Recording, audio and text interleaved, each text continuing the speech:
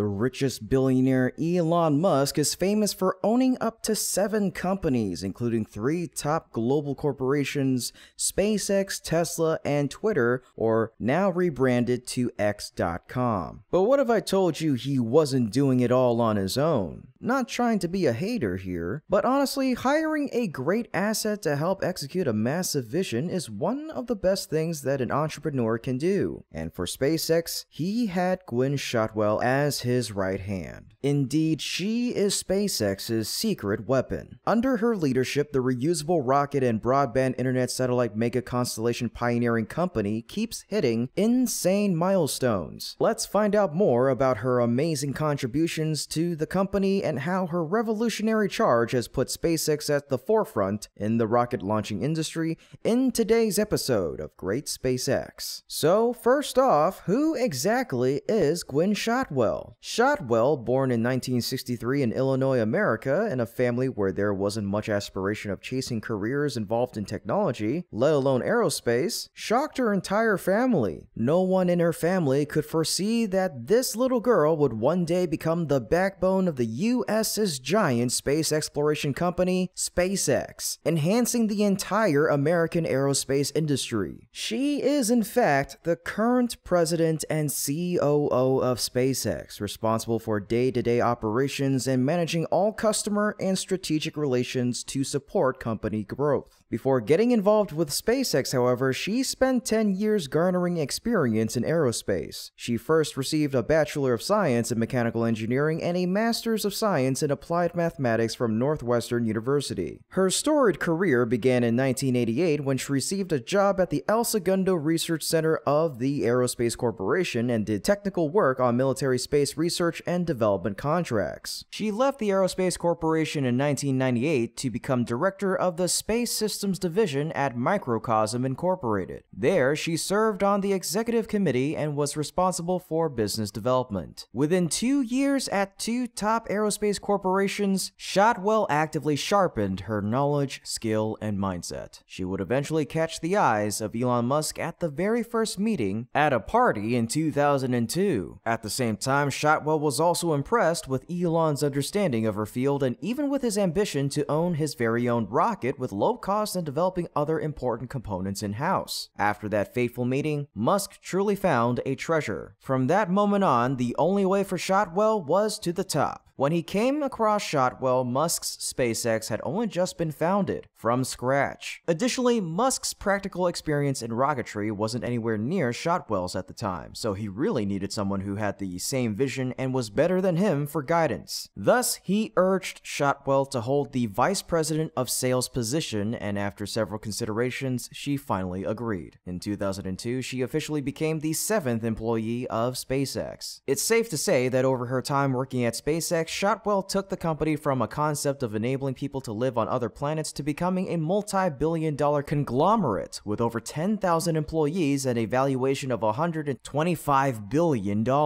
And of her excellent contributions, she quickly acquired the position of company president in just 6 years after joining. According to the report, SpaceX's annual revenue is $2 billion, whereas the revenue of ULA, or United Launch Alliance, is quite lower at $1.3 billion. For Rocket Lab and Blue Origin, the numbers are $211 and $42.8 million, respectively. $2 billion per year on average. Not bad for such a young company. So, what contributions did Shotwell make for the company that got her the respect she deserved? Her idea is simply to focus more on the rich customer segment and find a way to sell her product to them. One of the customers with the most potential is NASA, with an endless budget funded by the US government. In addition, NASA's programs also have been hitting many troubles and delay and over-expenditure caused by its outdated space launch system. So, choosing a supplier with quality and cheap products is the first priority for NASA. Through her wisdom, Shotwell has successfully convinced NASA many times of signing multi-billion-dollar commercial initial contracts with SpaceX since 2016, including carrying cargo and crew to the International Space Station and eventually to the moon. But no one can forget, or shouldn't forget, that with its presence in the list of NASA's partners, SpaceX's reputation has and is continuing to rise. Nothing is better than a junior in the space industry who takes the chance to participate in national projects, and amazingly, in each role it joined, SpaceX came out on top and gave NASA peace of mind. There's no doubt there will be more and more customers who want to sign trade contracts with SpaceX and as a result increase the company's profit significantly. Additionally, Gwynne Shotwell is very clever to apply the residual capability principle. That just means building profitable business lines around technology you already have in order to support longer-term projects. During her time, instead of just focusing on rockets, SpaceX started to extend its business range. Take for example, we've all seen that SpaceX was already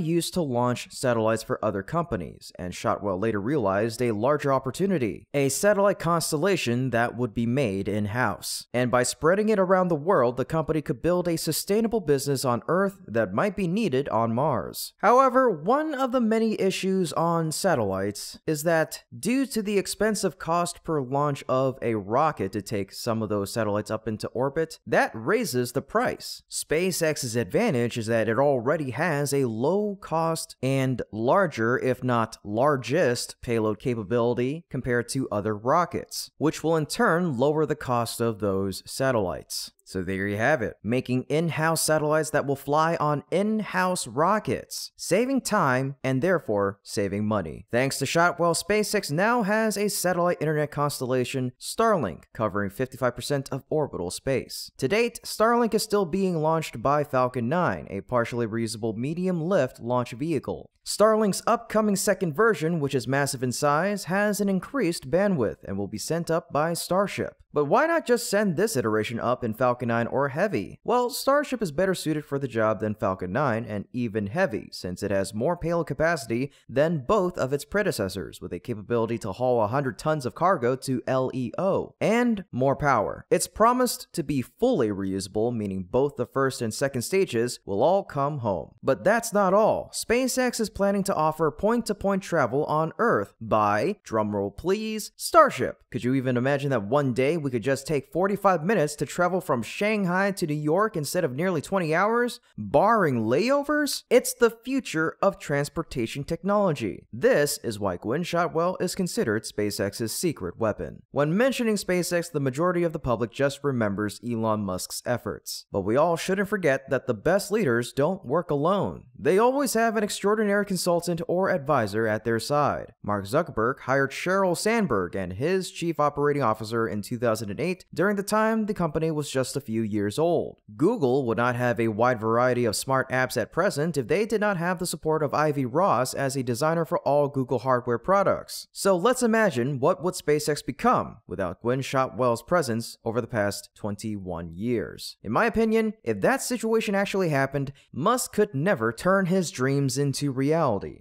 Here, let me show you what I mean. Working for Elon Musk is tough for everyone. It's proven by the fact that since 2016, more than 24 senior executives have left Elon Musk's EV company, Tesla. It's the same type of situation over at SpaceX. But the main reason why Shotwell hasn't left is because she's one of the few collaborators who has the capability of adapting to the tough requirements from SpaceX's boss.